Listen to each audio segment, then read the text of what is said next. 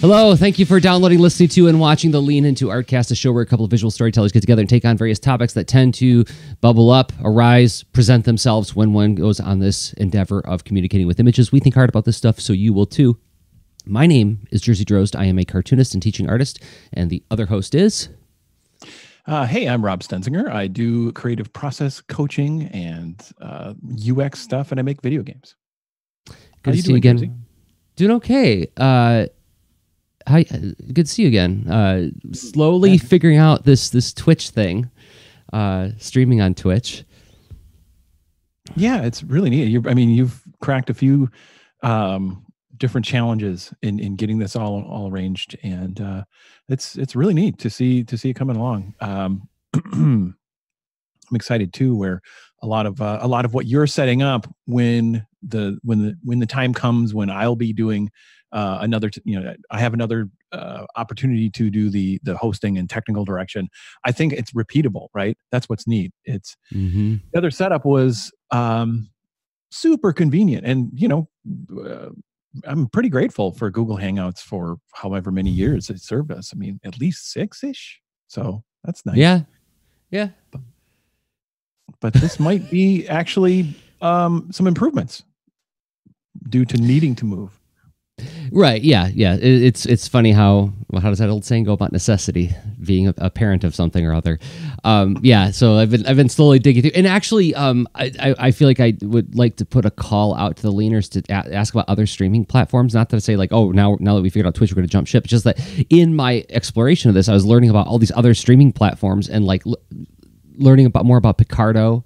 Thinking like, okay, well, that's a place where people live stream their drawings, right? And then there's Microsoft Mixer, which apparently has some affordances and advantages. So, and then learning more about OBS, the software we're using to like do all this broadcasting stuff. It has been very interesting and a lot of fun to learn, but I'm also curious about where other people are streaming their media, and YouTube as well, but yeah, we're still continuing to put the videos on YouTube, but we're streaming on Twitch, seeing how that goes. So, speaking of which, if you're new to the show, and probably a lot of you are if you're watching it on Twitch, we usually spend about an hour. We pick a single topic, try to drill down as far as we can on it. With the first half, we look at what it looks like when we're engaging with the topic. The second half of the show is usually us unpacking how we think about that topic. So are you ready to jump into it, Rob? Yeah, I'm ready. What are we talking about today? We're talking about generating ideas, making lists, and naming creative challenges. Is that what creative challenge naming? Well, naming things in and of itself is a challenge, I think. I don't think I'm alone when and we can use this idea of together brainstorming, solo brainstorming, generating that as a practice is.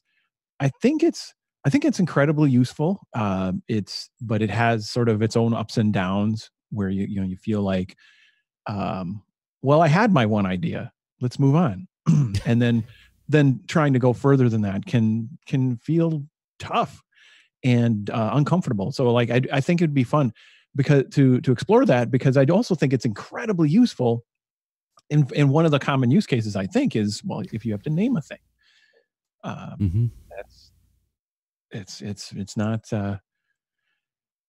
it's not easy, right? A lot of us, I think early in my career, I would just get literal, like super literal. Like, this is the machine that does that. I would name software these literal things. And it got me by, but I kind of all knew that I could dig in, I could do a little better. So ended up learning different things like this. Like what's your feeling about this? Well, I certainly have run into difficulty in naming projects. Right. And I remember especially back in 2007 when I was running an online comics anthology called Sugary Cereals. I developed a couple projects for that, and one of them was called Equalizers of the Divide. And I was like, oof, that was a tough title. It doesn't really describe what it is. When I explained it, it described what it was, but and then there was another comic I worked on in 2000, like I want to say 4 through 2006, called The Replacements, which you had to get to the end of the book to figure out why they were called The Replacements. Which, when you're reading a graphic novel, that's one thing, but when it's a serialized comic that spans over 2 years, it was like, okay, why is this called The Replacements now? So yes, I have a mixed history with this. One of my first graphic novel projects was called The Front Rebirth, right? The Front Rebirth. Why is it called that? You know, it doesn't really describe what the thing is. So it does make you curious, though. I mean, those are titles that are, there's a lot of like, wait, what's this? Those are not literal, as in literal in describing the contents of the box. There's like it's almost, you're describing a hidden prize inside. I bet if we went back through Lean Into Art episode titling over the years, you could tell which ones are mine and which ones are yours based on that too. Like Rob's are very descriptive and literal, and mine are always very vague and abstract, right? Yeah, I bet that's funny. I bet there is a bit of a pattern, and maybe a couple of patterns. That'd be fun. All right. Yeah. Well, you name projects. You just mentioned naming episodes of a thing. Just naming stuff all the time. So I think that's going to be a pretty big hook why we're digging into this. And we're going to be doing some demoing. So it'd be worth watching the video of this one if you normally consume it as an audio podcast, but we'll do our best to describe what we're doing. So with that, here we go. What? You can hear the music again. I fixed my audio settings. I can feel it too. Oh, yes. Who knew you spent a couple hours working on something, you'll actually learn how to do it right. Okay. So where do you want to start, Rob? Well, okay. So what is a thing that would be, I don't know, safe to talk about naming? Like I thought, this is sort of a what if one, for example, but we don't have to take this one. We could say, what would be like a renaming idea? Like what could we rename Lean Into Art as? Oh, okay. But we could pick something else too. But we can start with that. Let's see. Renaming Lean Into Art. So you get I'll be note taker if you facilitate. So right. I'm writing out Lean Into Art. So I think it helps to jump. So jumping into a void of nothingness is typically not advised, right? I think you got to start somewhere with your ideas, but then I think it's safe if you say like, well, it's only like if you keep it so it's a short fall, a short drop. You're like, it's nothingness. Oh, but it's only like 6 feet or so. And so just starting out with like, what if we brainstormed and the things that came to mind about what Lean Into Art is about first. Okay. Then, yeah. I'm going to capture the aboutness. Yeah. What is Lean Into Art about? Well, it's about exploration of creative endeavors. Hey, there I'm being abstract again. Exploration. Writing it out. So I'm writing stuff down too, like safe place to learn. A safe place to learn. Yep. Question. Let's see. There's the, do we have, I'm going to look at the stream. Do you have a visual of this? I do. It's up on the screen now. Oh and my gosh, look at that. So if, I think I shouldn't mess anything up, but I'll see if I can participate in the visuals as we're doing this. Okay. Okay. All right. So exploration, creative endeavor, safe place to learn. All right. Let's give us like another minute to come up with a few more ideas about it. Let's see. Thoughtful, inclusive. Mm-hmm. Oh, I got a small pen. Grab a bigger pen. Okay, thoughtful, inclusive. Then let's see, reflecting on one's own experiences and trying to feed that into the next thing. So it's like you're building new art based on your past work. Building new art Okay, building new art based on past development. Yeah, nice. Okay, what about maybe one or two more? Let's see. Modeling curiosity. Well, yeah, right on. That's good. Just we feeding our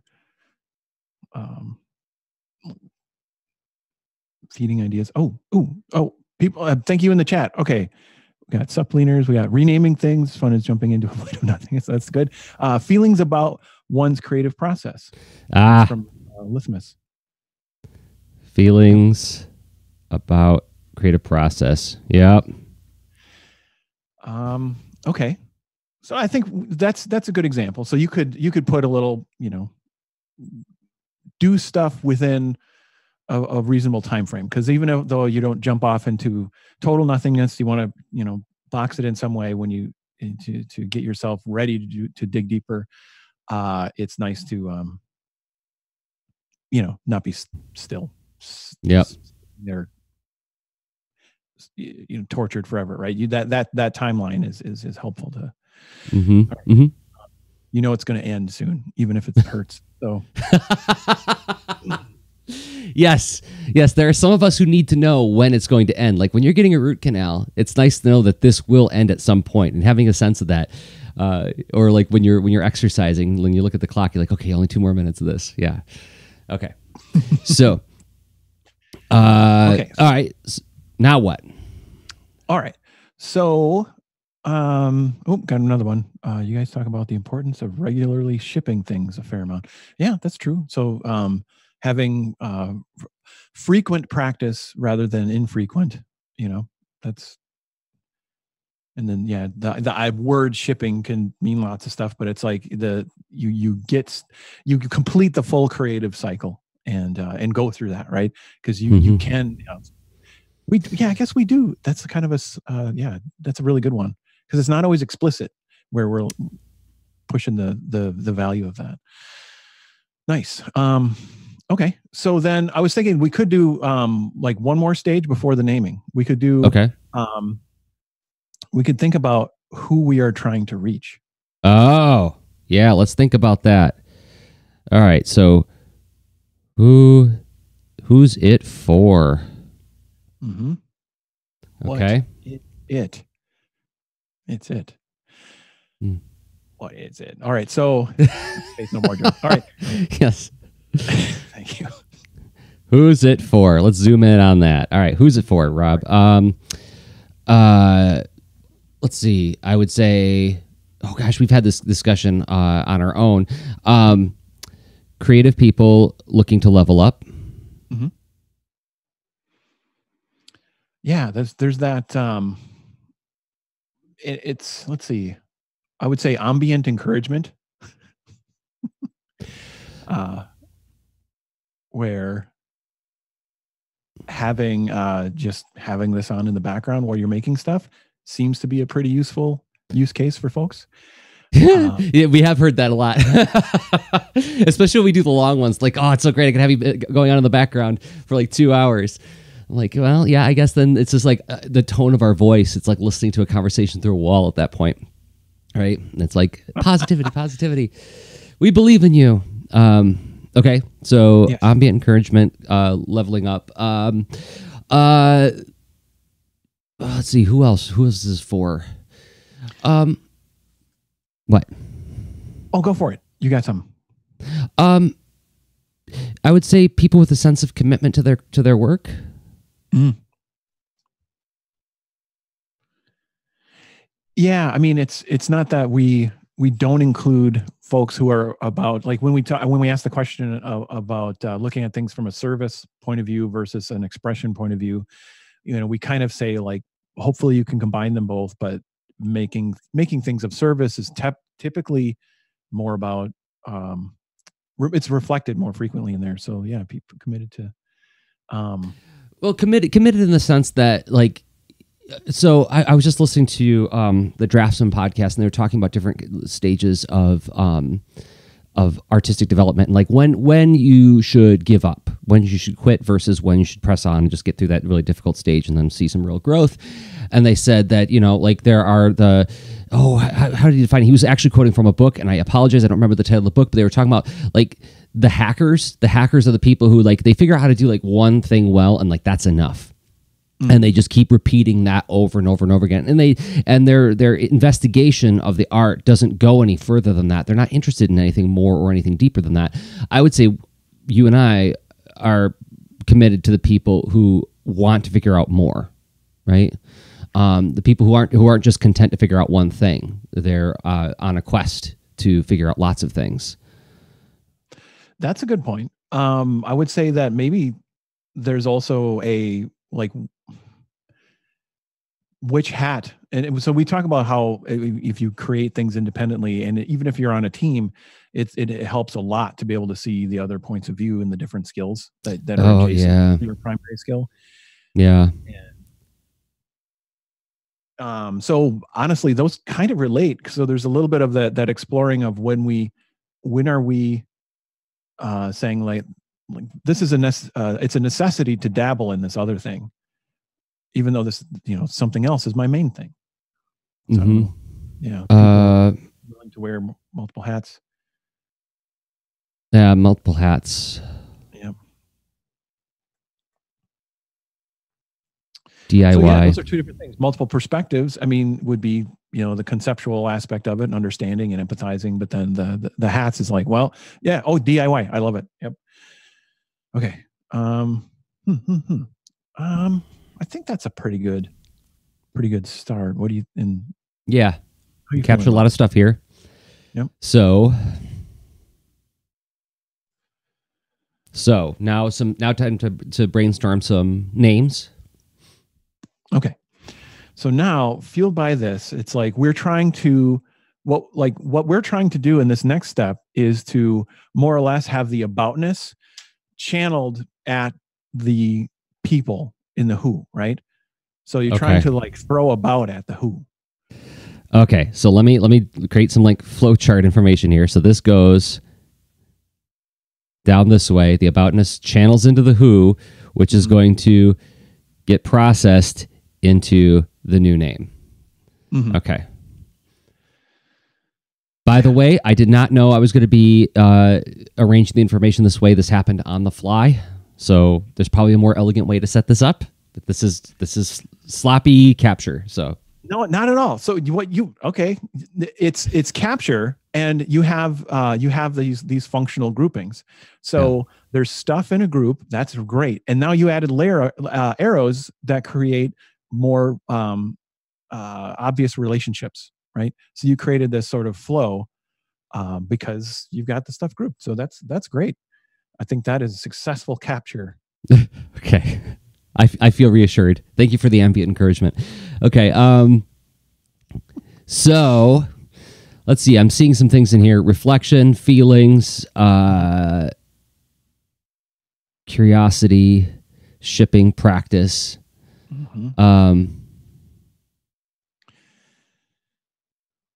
So we may both have to be writing stuff down for a bit here. If we depends on the pace of brainstorming, right?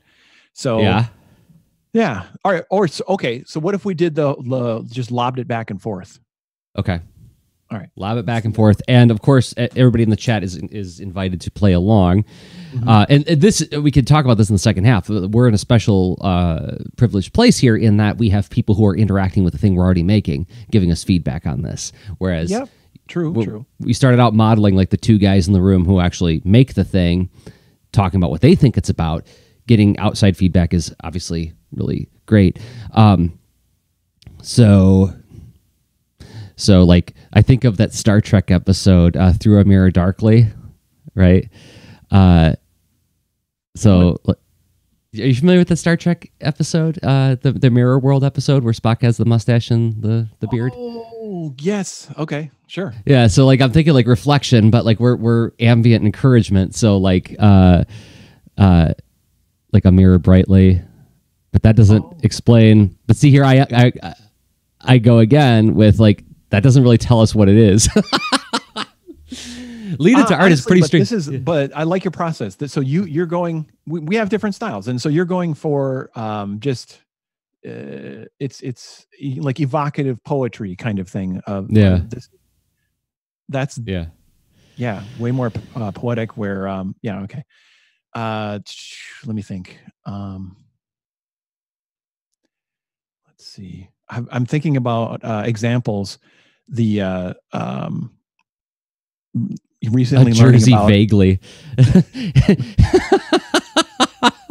A Jersey. Yes. Yeah. That's my brand. Okay. Sorry, Rob, to interrupt your thoughts. No problem. So, just tell the damn story is kind of an inspiring name, right? Yeah. So, let's see. Like, and so now I'm thinking of how other people have reached a similar audience, right? Like comics launch, really emphasizes the launchiness.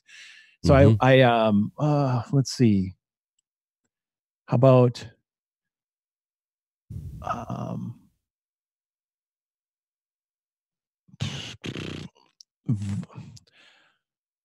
with this, all right, I'm just gonna get out art process vocalization.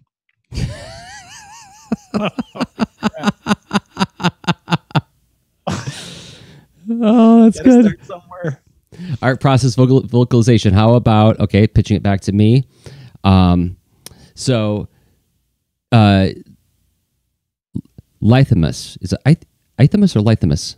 I can't tell about that first letter. Sure. Yeah. I like the idea of using practice in the title, but I feel like that would only appeal to people who identify as students. So grabbing that practice and playing with how can we express that idea is that we're talking about practice not as in not doing the real thing, but practices in the repetition and the showing up over and over again. Sure. So Mastery. Draw, reflect, repeat.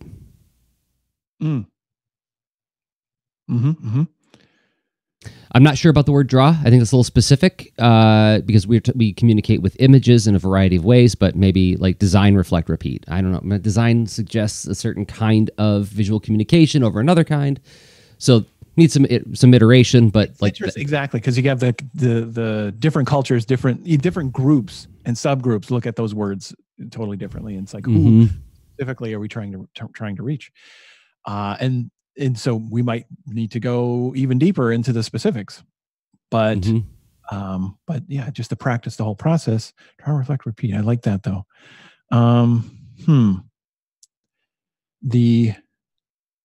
Let's see.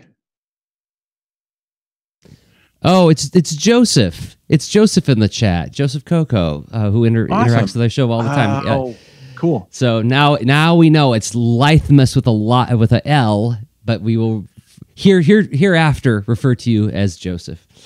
If that's cool, I guess, because you're this is just, well, okay. Hi, Joseph. He said that right there. Okay, cool. Okay, so the intentional all right. How about, okay, I got too many weird, so I've got path of the artist is in my head. So part of it is like I'm trying to only let out one idea. So I'm doing editing before I'm letting it come out of my mouth. And that's that's against the deal, because it's like I only have one, share to spend. I only have one share ticket in this style back and forth. So all of a sudden it's causing editing, and editing really isn't a helper for brainstorming. Yeah. So I'm getting images in my head as it's pitched back to me, like Lady of the Lake. I just listened to a whole bunch of lectures on the history of King Arthur.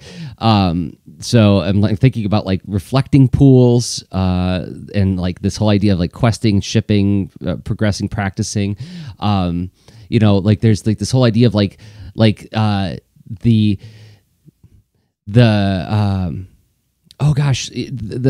courtly romance. In the courtly romance, like the knight has to go in quest in order to prove his love to a maiden, kind of idea. And like the more unobtainable the maiden, the greater his questing. Which is somebody who's like into like the heroic journey kind of story and like uses that as a like way to make sense of his life. It's very appealing to me. Like when I think about art, like the bigger the challenge, like the greater the work I will create. So I'm just trying to think of like words that like hover in that realm. Like reflecting pool in Washington D.C. Yeah, I'm blanking. I'll just grab like reflecting pool because that was what's coming to mind. Reflecting. Okay, that's fine.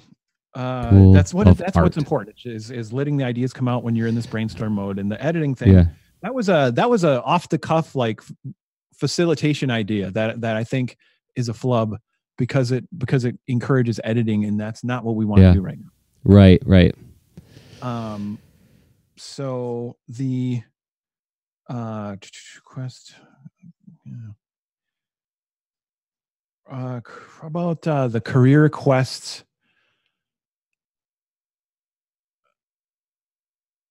for storytellers, career questing for storytellers, or something like that. Okay. I'm running out of room, but this is one of the advantages of working digitally. So I'm going to like squeeze it up just a little bit just to fit a couple more. So I want to model this as best we can.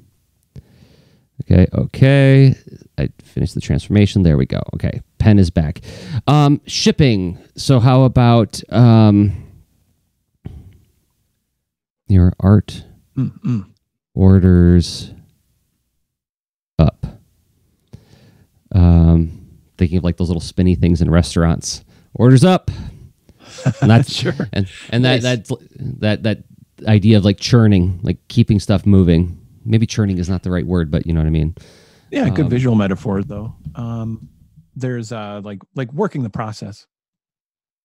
So let's see. Joseph has posts out here. How about artists build? Artist build sounds like maybe a phonetic pun on artist guild, which that's cool. Yeah, and it could be read as possessive. It's or as plural, right? What artists do, artists build. Has verb and noun feeling to it. Yeah, that's okay. So how do we feel about our process now? This like maybe we could talk in depth about this in the second half, but it took the heat off of generating ideas, right? There's nothing more frightening than a blank page. Well, there's plenty of things more frightening than a blank page, but a blank page it can be tremendously frightening, and it is easy to talk yourself out of starting when you have a blank page in front of you. Yesterday, I had to do some thumbnailing, which is the most intellectually difficult part of making comics for me. And it took about a half hour for me to like, even after doing like so many comics pages, I still like when I was looking at that blank page going like, oh, I don't want to do this. This is going to be hard, you know? But then like, it's that whole act of just putting down a line that starts everything. Right. And so, yeah, A Mirror Brightly, not awesome. Not a great title, but you got to barf out the bad stuff to get to the good stuff. Right. Or maybe it'll be good, but the only way to know that for sure is to test it by trying out some other ideas. Well, exactly. So, and it's you're laying this path of idea breadcrumbs and stuff, which again we can dig more into that later on. But it just sort of it was a workout, right? I mean, that was nothing. We just working through having a few prompts and getting ideas out, even though we're renaming a thing that already exists. And I think what happened is. For me, I have these dialogues with myself sometimes, and it's like I think I heard a voice in my head at one point, or we were talking, and it's just like lean into art. Dang it, just go. Yeah, I don't remember all the brainstorming we did in the name for this project back then, but I do remember like that clicked because your definition, like you described it as a plant leans towards light, leans towards nourishment, and then also we're both constitutionally speaking very amenable to the idea of effort. Effort is very appealing to us, so we lean into it. We try, right? So both had like a gentle book, by the way, I think. Oh, that's right. It was just called Lean In, wasn't it? Yep. I forgot about that. Yeah. Which, not that we were any reference in her world regarding that. I'm just saying, coincidence of people. Wait, did her book come out before or after we started this project? Sure, came out after. Oh my gosh. You're just like, I don't know. I'm going to Twitter right now. Okay, so do you feel like we modeled this sufficiently to we move did. forward? Like, I know that there's other things we can. Yeah. Or so it was published March 11th, 2013, and yeah, we were out in the world 2011. So. Anyway.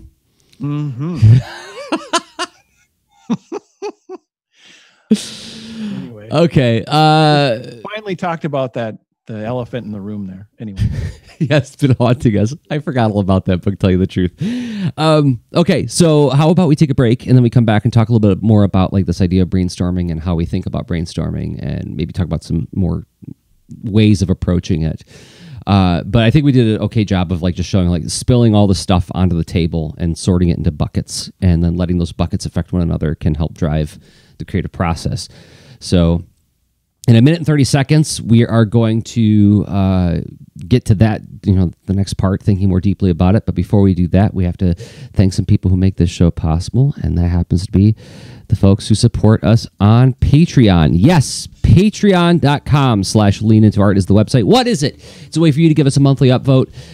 Say like, hey, I believe in Jerzy, I believe in Rob, I believe in what they do, and I want to support them for as little as $1 a month. You can do for that inexpensively. You can help make the show more sustainable. And I want to thank 5 people who have been doing exactly that. First up, Sophie Lawson. Thank you, Sophie, for believing in us and what we do. You can find Sophie on Twitter at Sophie Lawson Art. Also, Brandon Dayton, amazing cartoonist. Thank you, Brandon. You can find him on Twitter at Brandon Dayton. Also, Greg Horvath. You can find Greg on Twitter at IGMHorv, Horv 77. Thank you, Greg. And Carrie Goldbillick, Mushin Girl on Twitter and everywhere else. Thank you, Carrie. And also Stefan Black. You can find Stefan on Twitter at Black Sideshow. And you can join them all at patreon.com/leanintoart, where you will find every show we make, as well as the Extra Leans, the show we record only for people who support us on Patreon. Those posts are not only just like a half hour of me and Rob riffing live, trying to come up with a topic on the fly, but it becomes an open mic thread where you can bring whatever topic you want into a safe place where only leaners hang out. Once again, it's patreon.com/leanintoart. Thanks, everybody who has been supporting us there. It means a lot to us. It really does. It's such a great signal of encouragement. Thank you. All right, so I think it's time for me to hit the next button so that we can do the next part of the show. Gosh, I'm just going to do the same one again because it's just, I just feel like celebrating. Takes me. I got to go. Let's all go. I love how happy it makes you, and I love the fact that I finally got most of my setup working for OBS and Twitch. Okay, what's next? All right. Well, let's dig into more about the mechanics of this. Why is it useful? Scenarios, maybe some experiences we've had, and if we've got any other tips. Like some things came out of like even your describing of the exercise, right? The saying that you can brainstorm in the raw sense of maybe just having the lightest purpose or point of like, if you got a bunch of creative people on a team and you got to move some, you got to get something out the door, you may just sit around pitching ideas or whatever. But brainstorming like came out of it's historically my understanding. So brainstorming, I've encountered it a few different times in stages of my career where some folks look at it really formally. And, to me, I always encountered it in school in different settings. And some folks would be like, yeah, brainstorm some ideas. And they mean like just you alone, put stuff on a page and whatever. So like brainstorming, the idea came from trying to get better ideas out of a group of creative folks, which this gentleman, I think Alex F. Osborne, looking at Wikipedia, he's credited as the creator of it in that context. And then I think that's kind of like where it started to grow its popularity and people, writing and sharing it stuff. And I think it has kind of this sort of, like dislike, relationship where not everyone wants to get together in a group and brainstorm ideas, but because it's meant to be a safe place for everybody, right? So if you're the head writer or whatever, it's or the intern, like everyone's meant to throw ideas out. And um, and essentially just doing, let's see, some just really basic mechanics of, you have some prompt and then a group of people, and then you sort of get ideas out and reach for as many as you can while not doing the editing. Like I mentioned, the whole like editing tension in the earlier, and that's so if Jerzy says aardvark and I'm like aardvark, what? Any kind of like diss on his sharing of an idea is antithetical, because now, and it creates a chilling effect, not just for him but for everyone else in the room. And I think we've probably all been in situations where there's rooms where ideas aren't as welcome. And anyway, so like the positive aspect of it, if it's facilitated in a friendly way and in a safe place, you can get more ideas than just one person sitting there. But even one person sitting there, I think the concept is still useful. Mm-hmm. I mean, some language I use in my classrooms a lot is that cartoonists think through association, or like a lot of cartoonists think through association. We associate with things. Like when I draw like a bumpy line, I'm like, what do you think of? I'm like, oh, I think of a gravelly road. I think of like an EKG monitor, the heart's beating.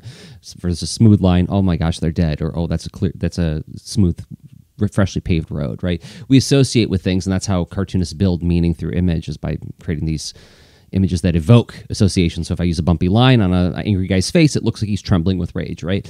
And so too, I feel like we can do our own brainstorming through word association that way as well. It's like I can throw out aardvark. Well, what does that make me think of? Well, it makes you think of these 6 other things. We'll just grab them all, put them in a row, put them in a list, and let that free association happen, because odds are. This is something I'm also reminded of, something I read Jenny Holmes say once, is that like there's no plot hole so big that a 20-minute jog can't fix it. Like you go out and you run to let your subconscious do the work, do some kind of physical activity, let your subconscious kind of chew on that a little bit. And I feel like that word association might get you to some of that unconscious thinking without, that editor can get in the way of it. That's great. That's another approach. Is it happens in the group environments where you react to things other people share, which can be great, but it can have like a filter that, well, maybe you wouldn't have even said a creature from the planet unless someone kind of got you going that way. And if the point is to be as diverse in thinking as possible while still be welcoming, you can actually kick it off with individuals capturing at the same time but not sharing, and then you share after you capture. And so then you can get the association and the influencing one another too, which again is powerful, but it's a filter. So it's choose your own adventure based on where you're trying to go with the the techniques. Joseph's still going in the chat. Exercising art sounds good. Yeah. That's a good one. Yeah. We've often used the metaphor of dojo too, right? Like this idea of showing up to practice. Like you go to the dojo not to be the expert. You go in there to like keep honing. Honing, there's another good word. Can't stop and won't stop. Brainstorm keeps going. There's always a brainstorm somewhere in your life. Foreground to background. That's the only question. I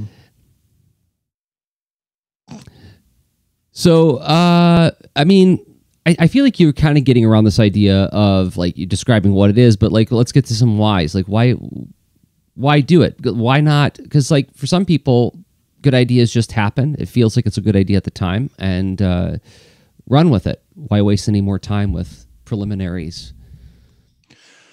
Well, I think some creative environments work that way. I don't find them to be that attractive or robust to be a part of. So, and not to say that like, no, well, my ego is big enough where I have to be somewhat involved or influencing in the thing. It's that I don't think anyone's like this perfect magical genius. So, and we can all make each other better. We can make ourselves better if we're willing to, at least, even if that thing that came out, if it was, instant genius, I think a genius is more likely to emerge after some process, after some effort, and at least be verified of like, you know what, that was the right one. We wandered off the track. We started off in the right place. And now you feel confident and focused. You can keep moving. So that whole idea of being willing to test your ideas and get past your own point of view, to say that it's okay. It can go somewhere better, or it might go somewhere better. I don't know. Let's try. I am very guilty of this. When I come up with an idea for a project that I get very excited about because I feel like it answers some problems that I've had personally with something or other. Like, what do you mean? Like, well, I don't want to get into too much specifics, but this happened very recently where there was a project that I had been dragging my feet on for a long time. And then I think I found a new way to approach it that really answered a lot of the reasons that I was feeling so reluctant about it. And I got very enthusiastic, and I felt I have a tendency to feel very pleased with my own cleverness sometimes. Like when it comes to my creative work, like when I feel like I've solved a creative problem, I very much like cross my arms in a satisfactory way. I'm like, yeah, I did it. I got it. Look, I figured it out, and I'm ready to tell all of you I figured it out, and it's not to like say like I've done the best. I found the best solution for everybody. I found my best solution, right? And I get very excited about it. And then somebody, a very kind, intelligent people in my life will go like, yeah, but, and they push in that one spot. And then I get very angry, like I throw like a tantrum. Like, I'm like, what? No, it's a perfect solution. Why can't you idiots see this? And then I calm down again. And I realize, oh yeah, they're trying to help me. And they were pointing out how it's not the perfect idea. And I didn't adequately test it before I announced that it was the perfect idea, So I get in my own way with my perspective, my point of view, and my initial assumptions about what is, what's good in art. I would do well to remember in the future to like test drive my ideas and do a little bit more brainstorming at the outset, or even do like a couple different iterative versions to like put in front of a few trusted people to say like which one feels like you instantly understand it, right? Not which one's the best, but which one feels like it's communicating its mission to you most clearly.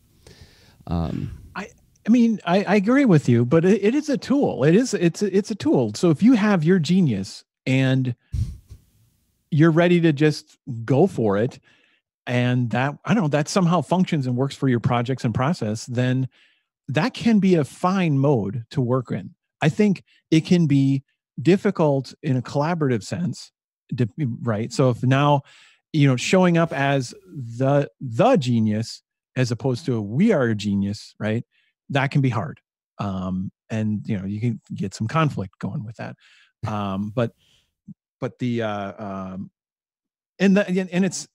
But sometimes the art process is so that way, right? Where you look at, I'm not a super historian expert on bands, but I'd like to think of bands who create music and read about them from time to time and hear stories as far as how things got made and different decisions. How do people decide things, and how do you navigate that process? And this is one of those tools that you could use, brainstorming. It's all, you don't do it just for because if your decision is made, if you have decided, you don't need to question it. What's your relationship with decisions and the creative process? And so some folks, this is distasteful. Like this is a bowl full of garbage. But okay, so let me clarify what I was trying to describe a moment ago. Is that like in the case of the example I was thinking of, I had not considered who it was for. I considered what I thought it was, and I just I knew how it was an expression of what I think is interesting and cool, but I didn't consider who's it for and how can I describe it in such a way so that they understand it, right? And depending on your resources as an artist, like there may not be that much testing you can do. And if it's not that expensive to produce it, then the test is making it and seeing how it meets its audience or doesn't. Yeah, and that goes back to something Kazu Kibuishi said to me once, is like in his experience, is just make the thing you want to make, but be prepared to make it again. Because if somebody else expresses interest in investing in it in some way, they're going to want to have some say in like what it ultimately looks like, and that you may have to redo a lot of it to do that, which if you're committed to the thing, then that doesn't sound like such a huge ask. Yeah. And it's sort of like, well, which aspects of you and your skill are being brought to this situation? It's like we've described a kind of a holistic creative process as far as the cycles of making something from conceptual to concrete, getting it in the world and what have you, thinking through the ideas. And this is about, like, brainstorming is about helping you navigate those phases. Is it just a tool to get moving to a more developed stage of what you're trying to make? And then if you're doing, whether you're doing that and you're trying to find the most fit idea based on either you individually or the group you're working with. But then there's also there's the stages, but then there's also the different hats as far as like your project doesn't exist. It is incomplete. Even once you've made it, you still have to find a way to market it and put in, get it out fully published and have it actually reach your audience and stuff. There's more hats to wear, right? As we talked about it. But no, so that's interesting. And so some bands have a leader or a voice that has more of the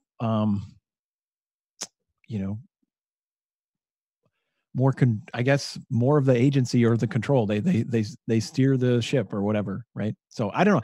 I'm not here to say like that doesn't work. It totally works. It depends on you and your team, whatever. But it's not. I tend to go for techniques that are more inclusive. But also, I just want to say I get attached to my ideas too, Jerzy. So you're not alone. It's yeah. So I have worked for long periods of time on different things that have, some have found an audience, but some have not, and that's one of the reasons why I've become more and more in tuned and practiced with techniques to navigate the darn creative process faster, so I can test my ideas sooner. Yeah. All right. Yep. Yeah. So somebody in the chat is asking about some language that I used earlier. Marie OXB asks, trying to make what you would like is hugely different from doing what you feel like doing, right? Well, maybe I wasn't very clear. First of all, I make graphic novels and I love doing it. So like I'm already doing what I like doing. But then there's like more service driven work that I do where I'm doing it with a client who is funding something, and while I have a great degree of creative control, I'm still making it for an audience, a specific audience, and that dictates the direction to a degree of what the things that it'd be like, versus making a project that is full expression to find funding for somebody who believes in that expression. And in that case, doing what I like means doing the story that is most reflective of me, unfettered, me, my worldview, my perspective, without any influence of what I'm assuming a group of people wants.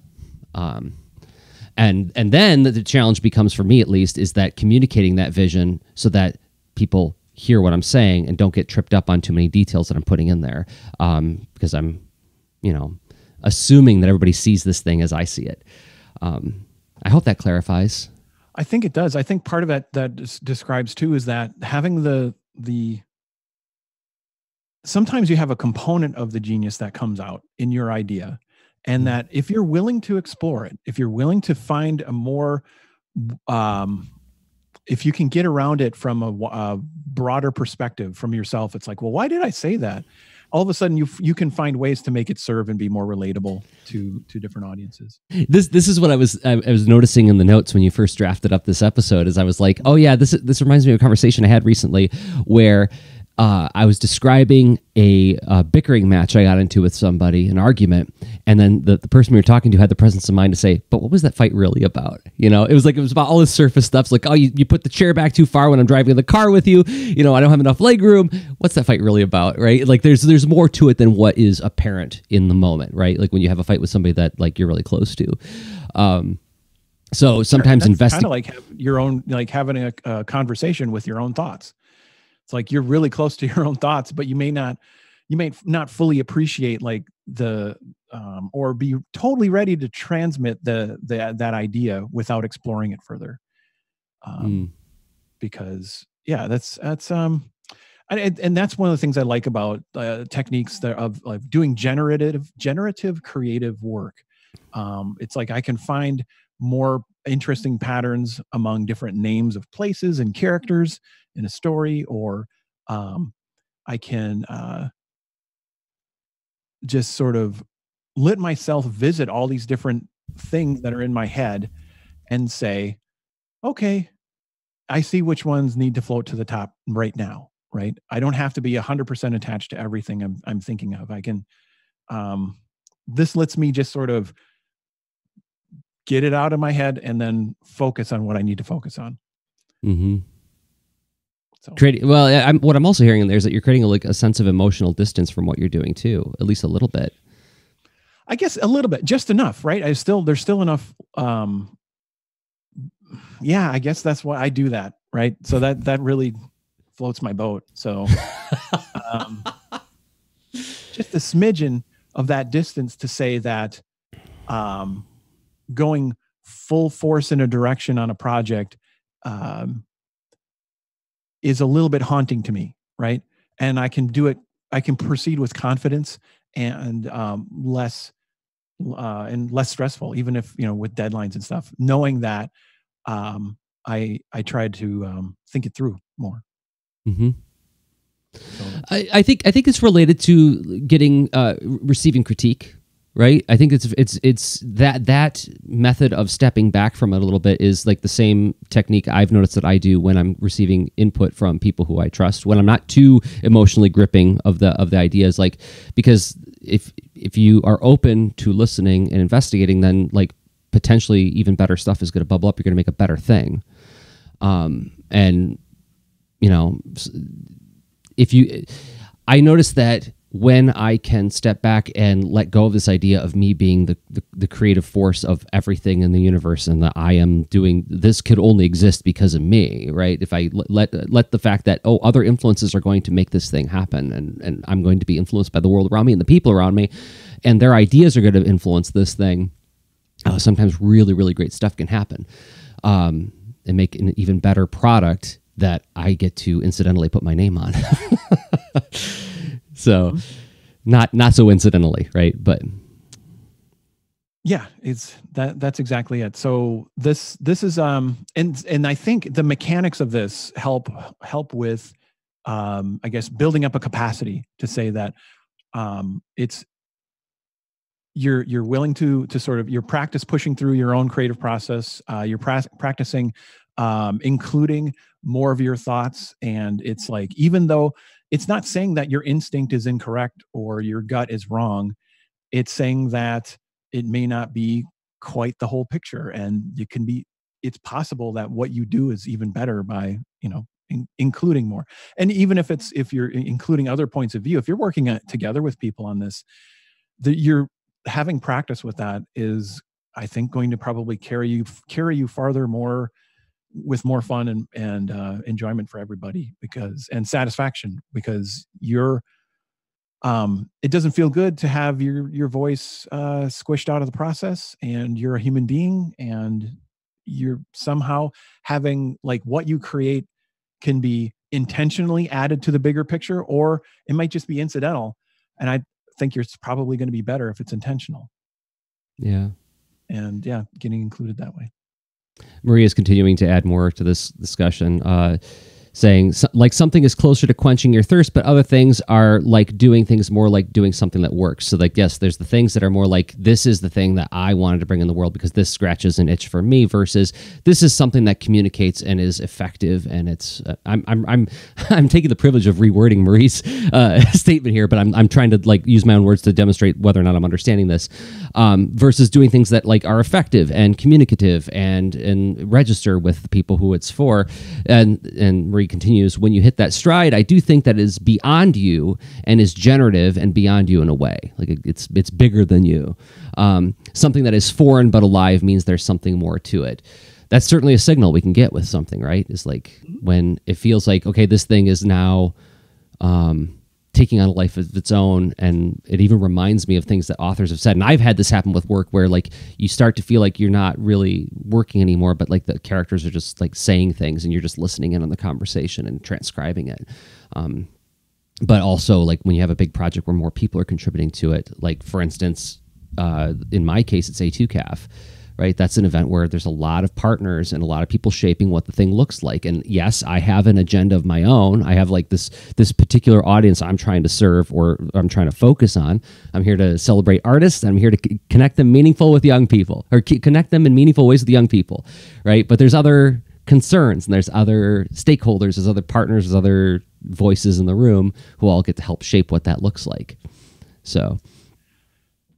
Yeah, that's I think being willing and it's kind of, maybe it's a little abstract, but I think like the raw practice of being able to continue to generate even if the ideas are uncomfortable means like you can hold your own sort of safe space with yourself and with your collaborators, and find ways to connect those other ideas and stuff. And that could be be like bigger process, like doing things after brainstorming, kind of like what we did, where we were progressing in the example earlier on where we did the demo. There was we didn't just like brainstorm names. We could have just started with that, right? We created like sort of a process, a series of effort that built off of itself, and that's useful in a lot of scenarios. Mm-hmm. Are we coming up on final thought? I think so. Like, what do you think here would be an interesting question to address? Oh gosh, I don't know. So like one I was considering that we don't have to go there, but like if in all this sort of generate ideas and then use that, right? Like stuff just happens in a room, whether you're solo or with a group of people. But it hasn't met the outside world yet. It's like we talked, actually, we mentioned it along the way that part of this is to get stuff in the world and learn what it's like when it meets its audience and stuff. And that's kind of like research. What do you think? Do we want to think about, is there a fit for research in this brainstorming creative process? Yeah. Okay. I think that's great. Yes. Because I'm reminded of something. I just got back from the PowerCon He-Man and the Masters of the Universe convention, the annual conference. And there were some panel discussions with Mattel people who were there at the beginning when they were first developing the toy line. And they talked a lot about playtesting and how that drove what the thing became based on things that they noticed that the kids were doing. So we talk about like how we could think about, what does evidence research and feedback look like at the brainstorming process before you've got the full picture of what the thing could be, where you just have like a vague sense of what it could be. Maybe you've got like a lot of good data collected of like what the aboutness is, who you want to serve. Maybe you got a whole collection of ideas of like what the thing could be, but then how do you start to sift that information? How does an outside party come in to help shape that? Did I summarize it? I like it. That's a good summary. The influence of research. Yep. Okay, so we'll in about 1.5 to 2 minutes, we'll come back and approach that final thought. But before we do that, we got to thank some more people who make this show possible. Those people happen to be us. We make this show possible. We make all sorts of things, and we bring the thoughts that occur to us while we're making the things into this show. And the thing that I make that I hope you will check out is Boulder and Fleet Adventures for Hire, which is a 92-page graphic novella, comic book, whatever you want to call it. It's a comic. It's got pictures and sequence. And it's about two best friends, a bear and a bird, who go off adventuring together. The bird is very ambitious, and she wants to be a famous adventurer. And how do you do that? Well, you conquer bad guys. But she's partnered with this very powerful bear who just wants to be friends with everybody. He would rather turn bad guys into good guys if he could. And he doesn't really like to fight. So that complicates things for the two of them. But they love each other, and they go on adventures together, and it's talking animals and all sorts of fantasy creatures. You can find it at books.jdros.com or on Indie Planet. I think you can get a digital download, or you can get the physical book for, I think it's $15.99 shipped to your door. Rob, you make a thing with your wife. Yeah, that's true. So we have recently been soft launching a coaching business where both Kate and I are, we coach in a few different arenas. So Kate is all about coaching, like doing life coaching for couples and individuals, but especially couples who are working on a business, right? So it could be one or both of you are launching your thing, and then you've got all the other stuff that you're juggling as far as your roles and other commitments in life and whatnot. And so there's always probably some next goal or thing that you're working on, and talking it through with the coach is super helpful. So yeah, that's what Kate focuses on. And for me, I'm more about the inclusive collaborative design process and coaching about just getting through creative barriers, right? So that's what I just call that creative process and design coaching, and I do that for individuals and teams as well. It's really easy to get to our site with a shortcut URL. I would say use either robcoach.me or mycoachkate.com, and that'll bring you to our different pages, and you'll see what that's about, and consider how is like there was probably something about what you're making or what you're building toward in your next that next level of goal, and where you the project you're trying to build, there's a thing keeping you up at night.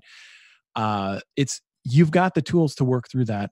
Coaches just kind of like power you up to help make that happen. So yeah, and you can check that out. Sign up for a free discovery session, and you'll get a sample of what that coaching's like and how it would apply to you specifically. That's great. ShieldStenzinger.com or robcoach.me. What was Kate's? mycoachkate.com. mycoachkate.com. Okay, if you are here because you like the stuff, how we think about things rather than the stuff we make, fair enough. This show is the thing that we make, and we have more self-contained videos like it at leanandtorque.com/workshops. You can download self-contained videos at a price of your choosing, even free. And if you're watching it on YouTube, Twitch, whatever platform you watch video, giving us a thumbs up, upvote. I guess on Twitch you could just you can follow us and like us on Twitch. It helps more people find us. And then if you're listening to it, a podcatcher, podcast listening device, giving us a 5-star review wherever you listen to us, that helps more people find the show as well. And thank you to everybody who has. It means a lot to us. Okay. Sure does. Thank you. All right. Final thought. Yeah. Okay. So let's see. You think about, in a way, getting there. There's the scenario of, okay, you're behaving in a more, you're using more tools of your creative process. There's not just this one genius, bloop, falls out, this idea. You can explore it and stuff. But then if you're still exploring it with only you or whoever's in the room, where's the value of research? Where does that come in? So I'll use that story that I heard at the PowerCon this weekend, is that these guys, all they knew is that they wanted to make an action figure marketed towards boys. Remember, this is like the late 70s, early 80s. So like, we're still wrestling with this whole like gendered toys thing, but their words were Barbie for boys, right? And like, yes, you had G.I. Joe, Adventure Heroes, but it was very militarily based. They were saying like, and they were noticing a couple trends. They were saying, hey, this Star Wars thing seems to be a big deal, and Conan the Barbarian seems to be a big deal. Can we put those together somehow? Can we say, like, can you do science fiction and like sword and sorcery in the same thing? And then make it like a hero who can have like lots of different looks. So like the original idea was like He-Man wasn't just going to be like a barbarian. He's going to be like a barbarian, but then there's Space He-Man, then there's Army He-Man, and so on. And they didn't have a whole lot to go on yet. They just had a name, and they had this idea of like trying to mix some genres, and they put these toys in front of kids. And there's actually 3 figures originally. There was a barbarian figure, and then there was like a military figure who had like a tank turret for a head, and then there was like a repainted Boba Fett figure. They're like, okay, here's Space He-Man, here's Army He-Man, here's Barbarian He-Man. Let the kids play with the toys, and they said that they noticed that the kids all had a fascination with this idea of power. They were all about like characters having power over one another. And what's the most famous thing about the He-Man character? Everybody knows it. It's the I have the power thing. Well, that was born out of the fact that these kids were so like they picked up on this word. It happened a lot during playtesting, and so it informed what the thing became. The fact that he raises his sword and asks for the power and then says, "I have the power," came from playtesting with kids, at least according to these Mattel designers.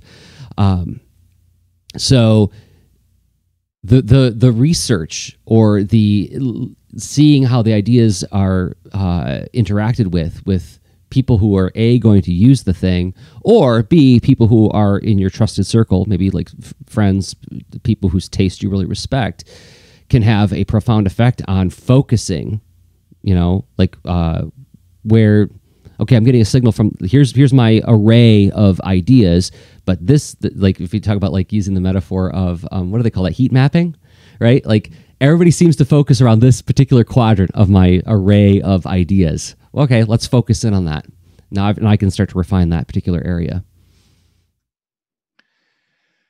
That's really similar to what we did in the beginning, right? So having some kind of purposeful association, either that you go into or emerges from the data itself, right? That's kind of the difference between having themed buckets planned ahead of time versus themed buckets that emerge after, or heat map, which is some kind of association. So the heat map, the idea is like a lot of, you're visualizing data over a space, a two-dimensional space probably, and then all of a sudden lots of similar data piles up in different piles. But the piles, you're filtering the data already based on something causes the piles, right? Is this emotion, right? So sentiment from positive to negative? Is it themes that you discover in the data? So there's piles of data about barbarian, space, tank head, whatever.